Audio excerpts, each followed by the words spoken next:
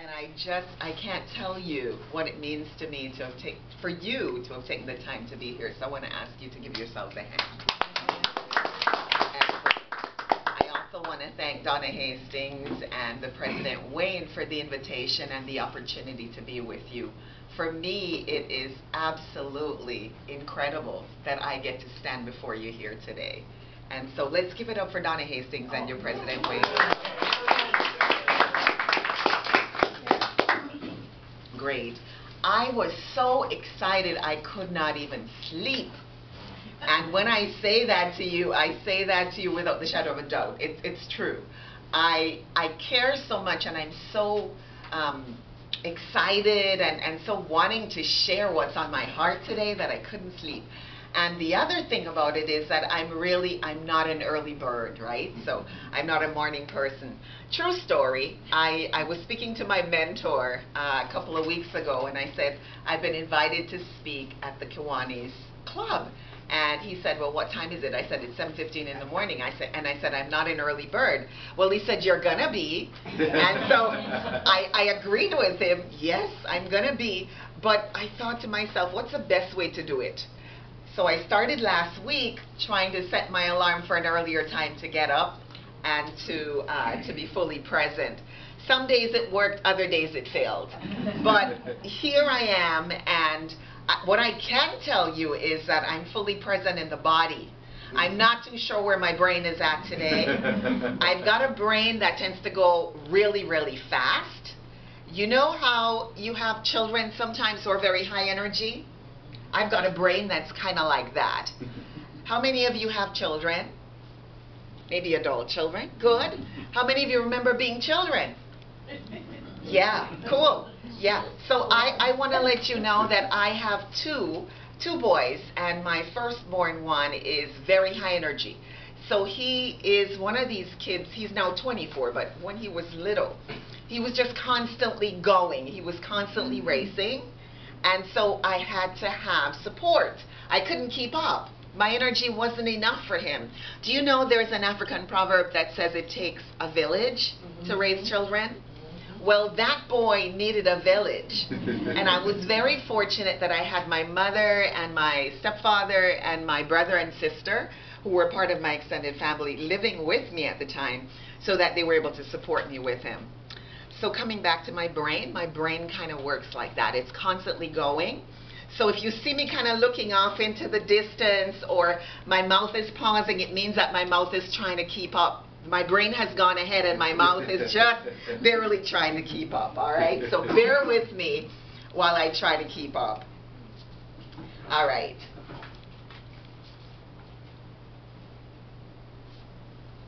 Now today we're talking about the art of fear-free living.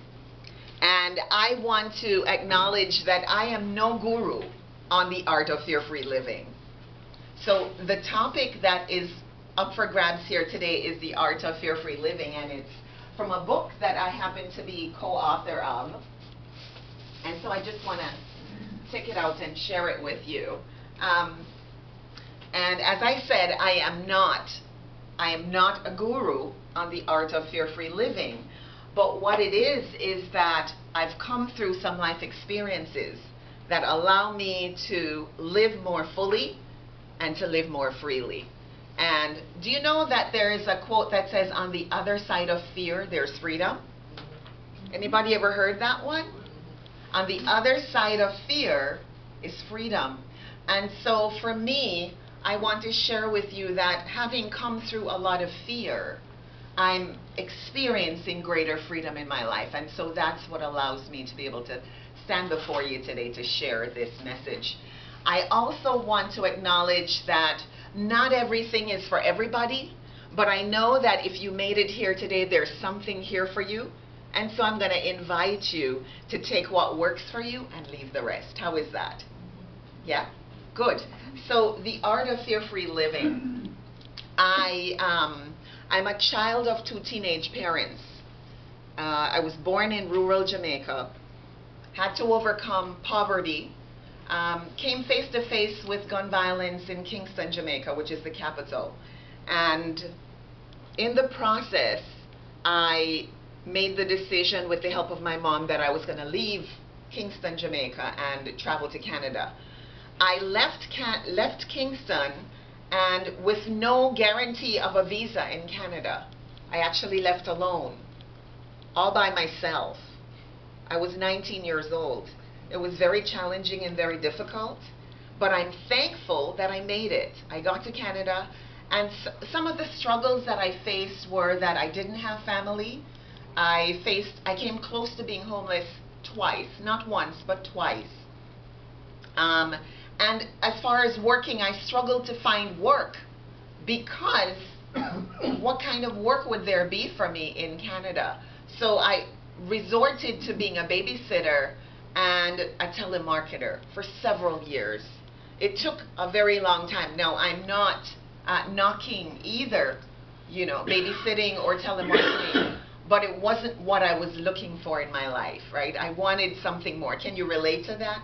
Yeah, so I was just barely getting by, and so I just kept praying. I noticed that you prayed today, and I'm a woman of faith, and I kept saying, is there ever going to be a break for me here? Can you relate to that, where times you just feel like there's no break? And so I asked for that, and I got a lucky break.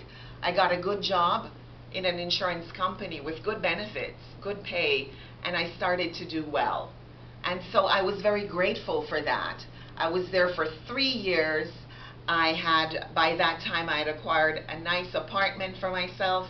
I had even gone on to travel with some friends. I had been doing some really good things. I had a new baby.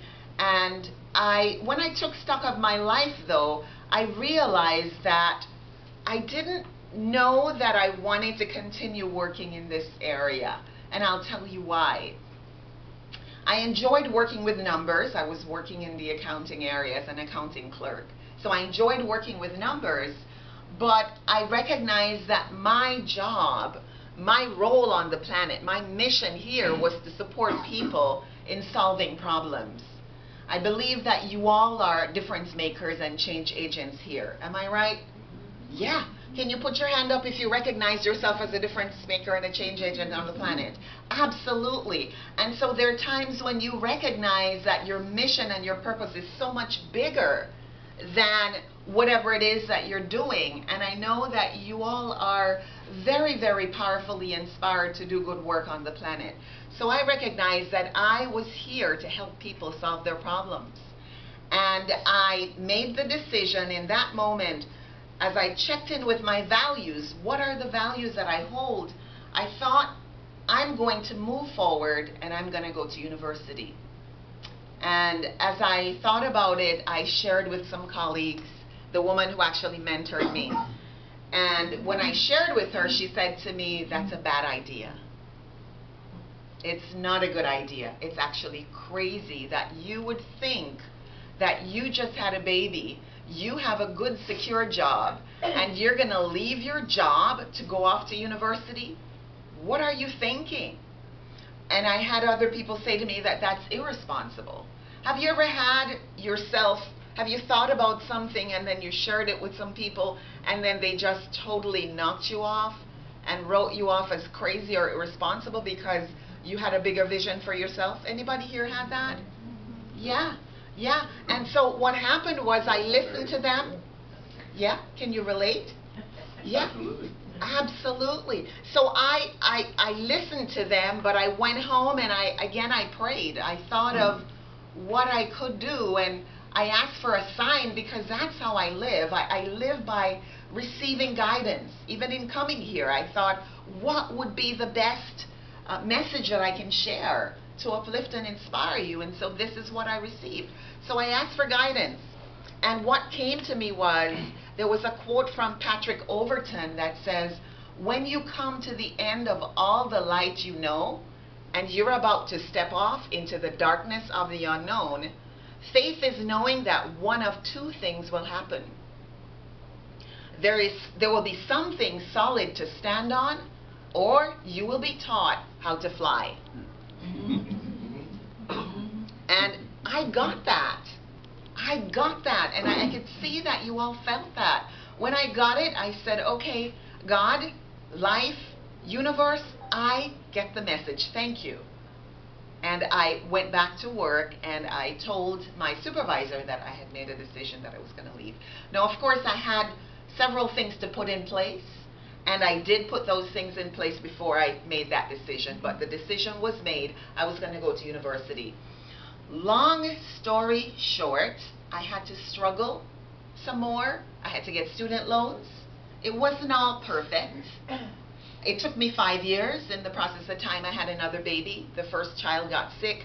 There was a lot. I pulled some all-nighters to get my projects done, but I did it. It took me 5 years, like I said.